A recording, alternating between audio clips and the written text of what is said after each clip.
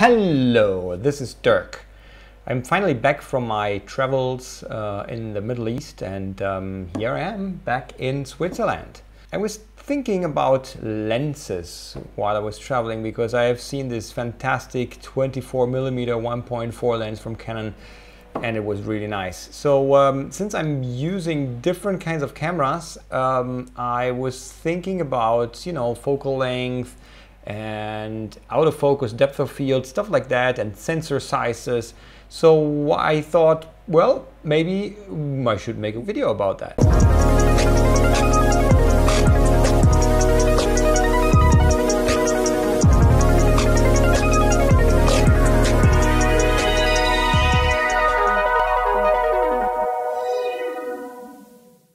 So my thought was, I have a Canon C200, this beast over there, which has a Super 35 sensor.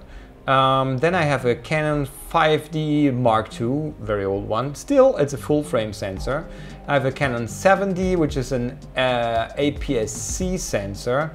And then I oftentimes use this little baby here. It's just a Samsung Note 5.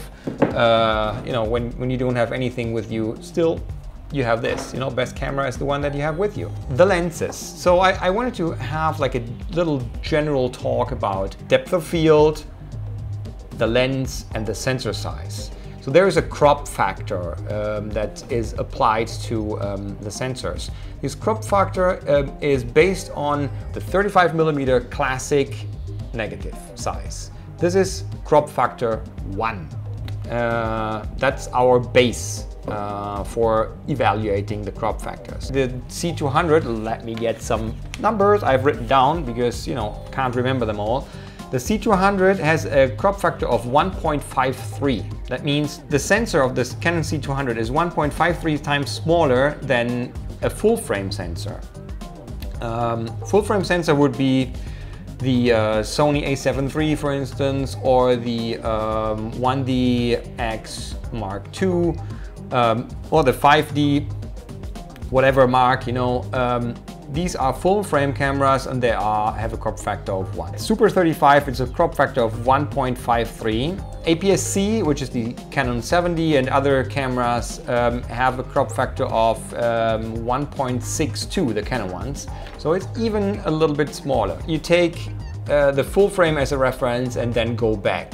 Thing is, all cinema work is being done on Super 35 sensors, or kind of Super 35 sensors. That means if you shoot a TV commercial, if you shoot a movie, if you shoot anything that is kind of high standard video work, it's not on full frame. It's all on around Super 35 size sensors. So from my point of view, obviously from mine, I'm not from a photography point of view, but from a filmmaking point of view, Super 35 is the rule. So if I know how a 24mm lens on Super 35 looks like, that's what it is for me. I don't need to know how it looks like on a full frame sensor. Still, obviously I know how it looks like on a full frame sensor, but you know, this is the thing. If you are a filmmaker, then probably you want to calculate the other way around rather than coming back. Depends, because if you shoot on an A7 III or something like that, you're shooting full frame, then obviously that's the important thing for you. I'm usually shooting on the Arri Alexa, mostly on the Arri Alexa Mini. Which is a wonderful camera. It's fantastic. Like nearly everybody shoots with this camera. Somebody does with the red and somebody does with the regular Alexa, but I would really say that probably 80 to 90% of all the commercial shoots are done on the Alexa. So Alexa Mini, when you shoot open gate on the Alexa Mini, that means you use the whole sensor. The crop factor is 1.33. Thing is, this is Arri RAW and it's kind of hard to handle because it's a lot of data and stuff. You don't really shoot open gates in Arri RAW. You should probably Ultra HD, which is 3.2K, because the Arri doesn't have a 4K sensor. It has a 4 or 3.6K sensor, something like that. Anyhow, you shoot Ultra HD on 3.2K, which is still great. And this is a crop factor of 1.43. And this only, and you shoot in ProRes, and this only if you shoot, you know, if you really need this resolution. Because oftentimes you even shoot like in 2K, because, you know, it's straightforward. You shoot in 2K, what is it? Crop factor of 1.59. And then we are exactly where we are at, or kind of where we are at the Super 35 crop factor.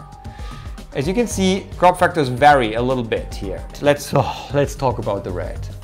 The red is a disaster. I mean, I don't hate the red camera. A lot of people go like, no, don't like red, don't like red. Red is a fantastic camera. I mean, it does a good job. The only problem is if you don't shoot maximum resolution, which is a lot right now. I mean, is it 8K? You really want to shoot 8K? I mean, in post-production, they will kill you. And if you post-produce by yourself, you can't even send this stuff and play. It's just the overkill. The Red Dragon, let's call the Red Dragon, like the standard workhorse of the Red. Red Dragon has a crop factor of 0.98 if you shoot in 8K. So this is basically full frame, which is nice, you know. You basically have a wider point of view with the same lens. So it's kind of like shooting on the Sony A7 III. That's it. But it's 8K. Who shoots 8K? Nobody really wants to shoot 8K. Let's say you shoot 4K. 4K is okay. 4K, you can handle that. You have some wiggle room to punch in and stuff. 4K is nice. 4K, it's crop factor 1.96 is a crop factor of nearly 2. This is like micro 4/3. So this is like the kind of like the GH5 or something like that. So it's a tiny sensor. This is 4K. If you shoot in 8K, it's pretty wide. Then you shoot in 4K and it's only half the width. So you lose a lot of space. So what does it mean? If you want to have the same framing, you have to go further away. Go further away, it changes the background blur and everything. That is the big point. And if you shoot in 2K, you even have a crop factor of 3, of 2.93. It's a crop factor of 3. This is a lot. I mean, I wouldn't recommend that. In the Red Helium, if you shoot in 2K, it's crop factor of 5.38. This is like a, I don't know, it's probably worse than a smartphone. The Monstro, ooh, my goodness, this is also really, really bad. I mean, 8K is crop factor 1, which is great. 4K is crop factor 2. Not so nice anymore. 1.5 is okay, which is Super 35. 2K is crop factor 4, 3.93. That is why shooting on the Red is a little bit difficult. Not because the quality is not good, not because, you know, you don't have nice frame rates and everything. It's all great. Now the point. You want shallow depth of field. Okay, everybody wants that, or a lot of people want that. I mean, it's not always necessary. You can have nice framing with a lot of things in focus, you know? So you don't really need this shallow depth of field all the time. I kind of feel it's like over pushed a lot of times. But let's say in certain situations it's nice, and I acknowledge this and I use it also. So how can you get this? I have this 50 millimeter lens here, and I'm around 2 meters away here, fully open at 1.4. If I come closer, like another meter closer, then you probably see only my face, but then the background is really nicely blown out. Okay, that's cool. Would I have a full frame sensor? The image you saw right now was wider, a lot wider. So that means I could get closer having the same framing I have right now. And I would have a more blown out background with the same f-stop. Let's do some testing. So this is the same lens, but we move the camera. This is a 50mm lens and a full frame body, and that's what we see. Same lens on an aps-c body with a crop factor of 1.62. This is a lot tighter.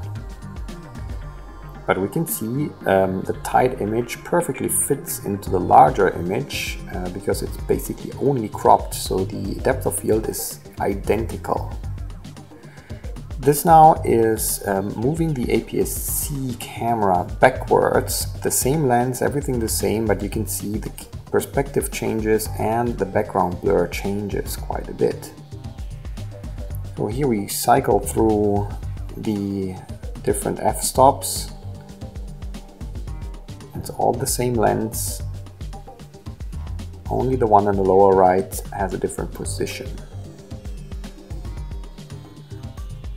Now, to match the background blur, we have to change the f-stop on the full frame body, and we actually get to a whopping 2 1/3 stop difference. Here we keep everything in place, we just change the focal length. So this is a full frame body with a 7200 zoom lens zoomed to 113 millimeters. That's what we see. This is the same exact focal length with the Super 35 image, and as we see, it matches perfectly. This is the 70 aps-c, and also that one matches perfectly. The crop factors obviously are different, but it works.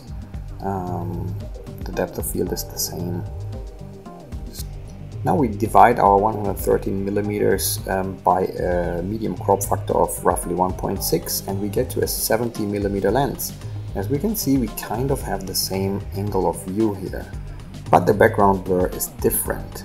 So we also have to multiply the f-stop by the crop factor to get to the matching background blur.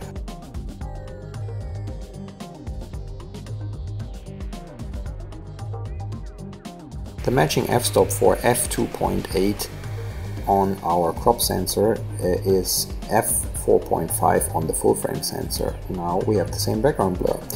We did the same test for another f-stop, f4 on our crop sensor becomes an f6.4 on the full frame sensor.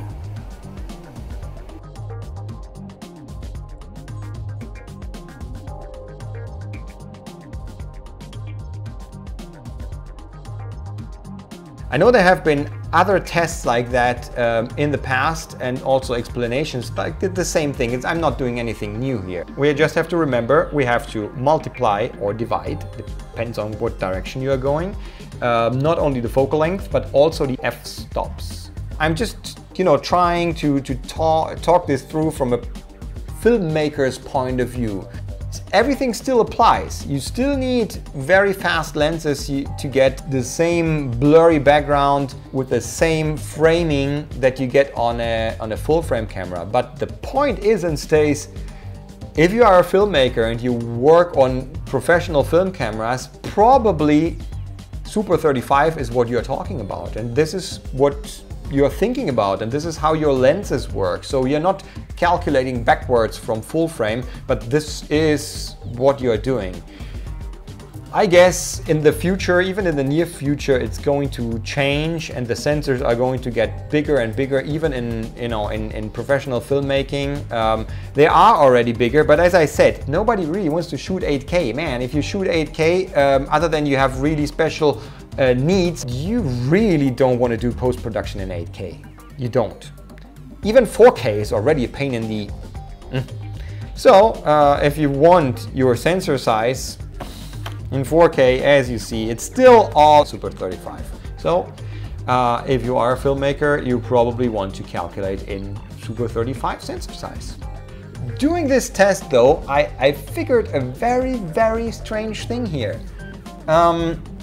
As you can see, we see the picture-in-picture where we have all the crop sensor images and the full frame images, and they are one inside the other. And you can see the Canon 5D and the Canon 7D are pretty much centered. And then you have the Canon C200, and the sensor seems to be like way out of the center. It's just completely in a different place.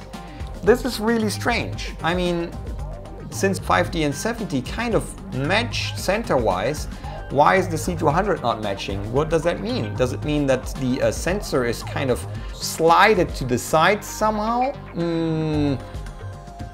What is that? I don't know. I really want to find out. Not that I feel my material gets compromised somehow, but if the sensor was really shifted, that means I'm not in the center of what the lens is, but I'm going more to the border, which means that I probably have on one side of the image or one corner of the image more chromatic aberration or whatever the lens gives you, you know, than on the other opposite border. We will have to find that out. I hope you guys will do some testing and let me know. That was it. Thanks for watching. If you found this somehow useful, give me a thumbs up and a like, and switch this bell on for new videos from my side, and follow, of course. Thanks a lot, and see you the next time. 50 millimeter. So you shoot probably. Hello. Interesting. Shooting in HD in 8K.